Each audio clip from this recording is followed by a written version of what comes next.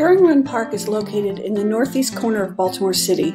While the watershed extends north into Baltimore County, Herring Run Park property is south of the county line and terminates near the eastern border of Baltimore City, where Herring Run flows into Back River. During this virtual hike, we will share Herring Run Park treasures from Pulaski Highway in the south to Echodale Avenue in the north. The river valley extends across two geological features, Coastal Plain and Piedmont Plateau, and it flows into the Back River, a major tributary to the Chesapeake Bay. The Lower Herring Run is situated in the Coastal Plain. The stream is wide and shallow here. The soil is silty and sandy. Present-day Lower Herring Run Park is nearly 80 acres of wilderness over what was once a mid-20th century landfill. It's now home to a wide variety of wildlife. In colonial times, a stately home named Mount Deposit was situated on the edge of the present-day community of Armistead Gardens. That home was famous for its terraced gardens and was featured in several paintings in its day. Existing since the early 1800s, the house was occupied by Lieutenant Colonel Joseph Sterrett, commander of the 5th Maryland Regiment during the War of 1812. Advancing British troops occupied the house during the Battle of North Point and famously raided the wine cellar. The Armistead Garden Housing Corporation uses the remnants of Mount Deposit as their Fox Mansion community space. Post-Civil War, maps indicate a horse track named Bishop's Driving Park located in Lower Herring Run. Its location spanned present-day Parkland, Interstate 895, and the Baltimore City impound lot. What other history is covered up by modern infrastructure? This bend in the stream is located where Armistead Run, a small tributary, flows into Herring Run. The sandy shoreline is indicative of the coastal plain. Large patches of milkweed are scattered throughout the Lower Herring Run, providing a perfect habitat for monarch butterflies. Crisscrossing through woods and meadows are miles of unmarked trails where you're bound to encounter deer, fox, and a variety of reptiles.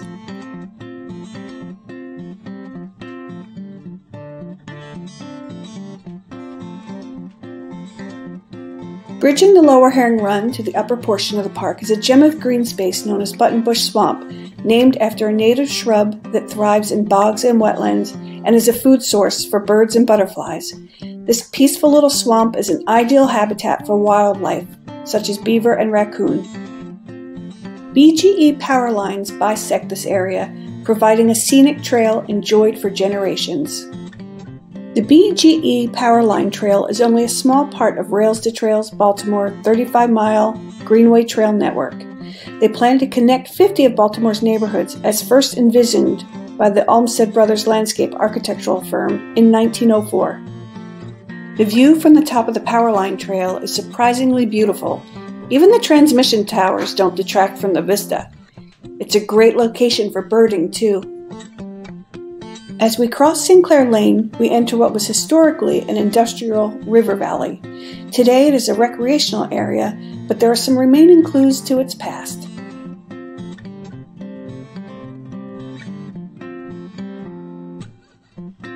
A meandering pedestrian trail winds the length of Herring Run Park. Updated in 2014, an existing trail system was expanded and renovated. Volunteers with Friends of Herring Run Parks and their partners at Flowering Tree Trails of Baltimore planted over 100 flowering trees along the newer portion of the trail. Blooming trees will grace the trail in the spring and shade trail users in the summer. Herring Run Park is fortunate to be home to 3 playgrounds. This playground at Parkside Drive and Roberton Avenue is a favorite destination for children and their families.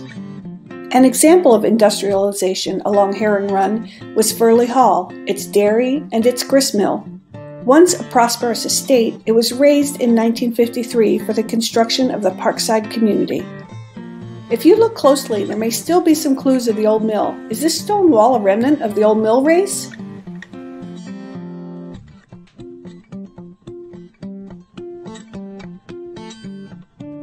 The water power of Herring Run is what contributed to the industrialization of the river valley. That same water power can be a challenge to control. Areas of erosion can be seen the length of Herring Run. Attempts at controlling an ever-changing stream are ongoing. A colorful playground at Shannon Drive and Brems Lane is a shady play area that's situated streamside and in a shallow knoll.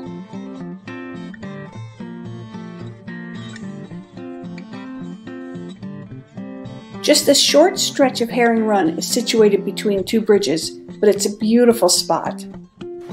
We invite you to enjoy this beautiful part of the stream.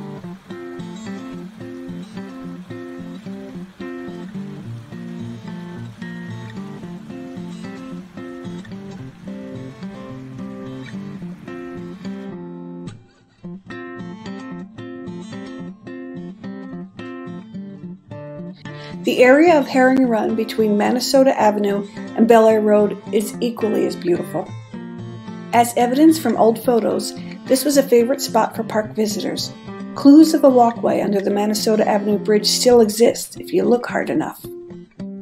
This part of the stream valley is an obvious transition from sediment of coastal plain to the Rocky Piedmont Plateau. Named the Fall Line, this shift to ancient rock is indicative of the elevation shift that runs the length of the Mid-Atlantic. Most people aren't aware of the geological shift, they just love the park because it's beautiful. We're thankful for the many volunteers who tend to the care and cultivation of Herring Run Park.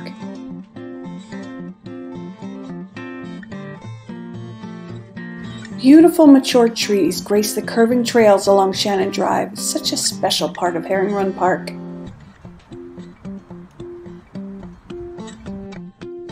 At the corner of Shannon Drive and Bel Air Road sits a World War I monument that was erected in 1921 in tribute to the servicemen from the community who served during the war.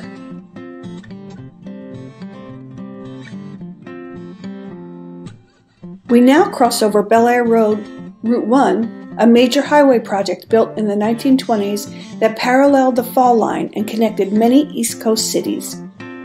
At the corner of Parkside Drive and Bel Air Road are the remains of a stone lodge once used by the Boy Scouts but long abandoned.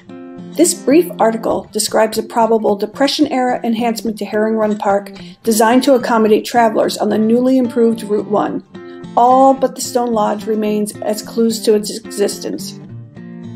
A more contemporary structure marks the trail at Bel Air Road. Referred to as the Movie Shed, community organizations and recreation and parks have projected movies on the side of this building.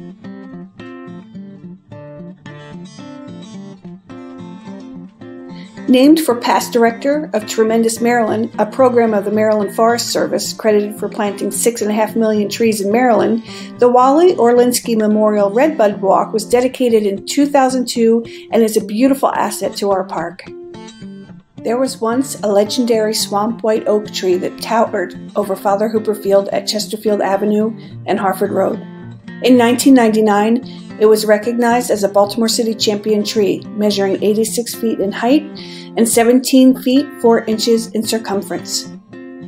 In 2013, it was the victim of a picnic fire, and now all that remains of it is a stately stump. Eric Deal, Baltimore's new city arborist at the time, counted 200 rings on the stump. Think of the history that tree had seen.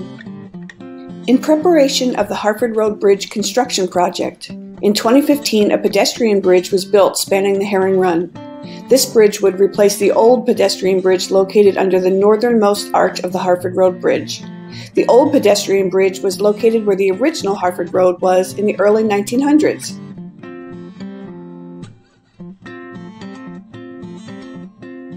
In a field at the base of a large slope leading to Eastwood Drive is a semicircle of bluebird houses that are yet another example of community stewardship. Built and installed by a community member, they are for all to enjoy, even the swallows. Another nod to the history of Herring Run Park as an industrial river valley, this 1788 Charles Wilson Peale portrait of William Smith depicts the once bustling Utah farm and gristmill in the background. Archaeological exploration of Utah Farm is ongoing, conducted by the Herring Run Archaeology Project. Just a little north of the new pedestrian bridge, there's a lovely little spot near the bank of a small tributary. In the spring, it's covered with a carpet of lesser celandine yellow flowers, a less than desirable invasive, but the splash of color highlights an old stone wall that is all but invisible other times of the year. What is that stone wall? Is it a remnant of the old Utah mill race?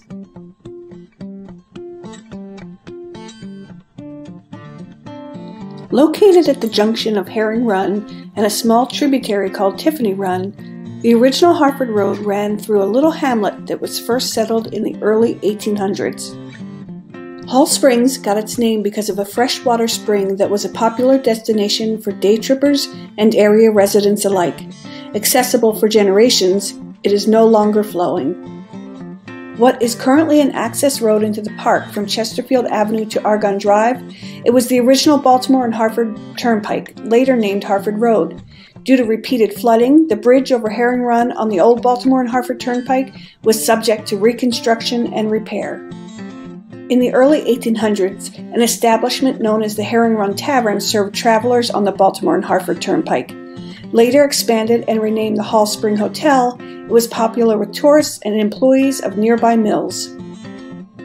With the construction of the Harford Road Bridge completed in 1912 and the annexation of Baltimore County, the northeast part of the city increased in population. The small hamlet of Hall Spring fell in decline, and structures that once housed residents of the mills were abandoned for brand new housing stock that exploded in the 1920s. Built in 1860, only a shell of the Utah Methodist Church exists today. Perched on a hilltop, you can sneak a peek of it through the trees while driving across the Harford Road Bridge. Another of the 3 playgrounds located in Herring Run Park, the Hall Spring Playground, is located on the site of the old Hall Spring Hotel. More than 100 years after the construction of the Harford Road Bridge, a new bridge is planned. Will the new bridge be as iconic and beloved as the old bridge?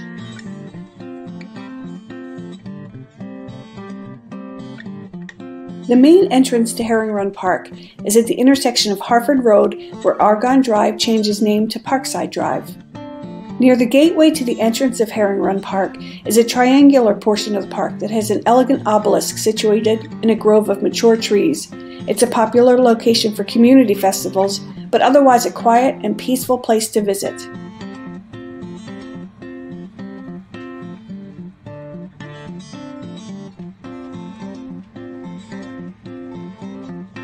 As late as 1912, Columbia Mill, also known as Green's Cotton Mill, still stood on the Herring Run in Laurville, north of Argonne Drive.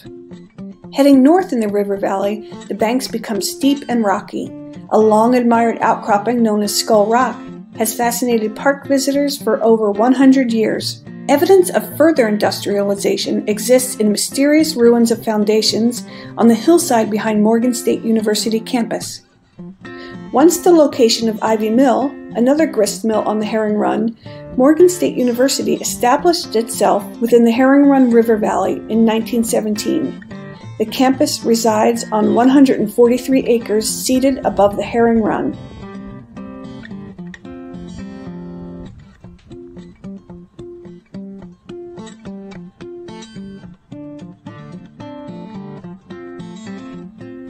At the north end of the park and the Morgan State University campus is Echodale Bridge, one last bridge that spans the Herring Run within the Herring Run Park.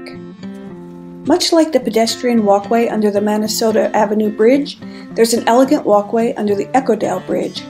Admire the architecture of it as you end your virtual hike of Herring Run Park.